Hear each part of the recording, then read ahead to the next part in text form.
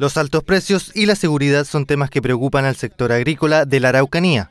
Ante esto, el diputado del Distrito 22, Diputado Rathgeb, criticó al gobierno y emplazó al ministro de Agricultura para que viaje a la región para comprobar las condiciones en las que se encuentran los agricultores locales.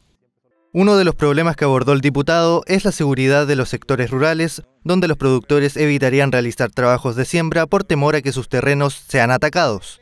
Ministro Valenzuela, venga a la región de Araucanía. Ya que el presidente no desea venir, hágalo usted. Vea en terreno la realidad que se está viviendo. La situación de pequeños y medianos agricultores que no quieren sembrar porque no tienen seguridad de aquí a la cosecha, porque los insumos están altos y porque finalmente no tienen un plan claro respecto de lo que va a suceder de aquí en adelante. La producción agrícola de la región también se ha visto afectada por el alza de precios en los insumos del sector.